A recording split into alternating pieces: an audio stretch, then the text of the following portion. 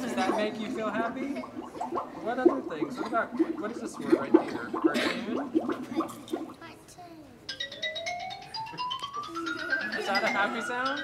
It's kind of funny, isn't it? And this is research that's been funded by the National Science Foundation called the Lit Room. And we've designed an installation at Richland Library that tries to create an environment with lighting and sound and color that's evocative of picture books as they're being read to children. And the idea is that children, when they're in an immersive environment with lighting and sound, will comprehend different things about the picture books and remember the picture books in a different way. So the technology employs lighting, sound, and moving panels that have different shapes.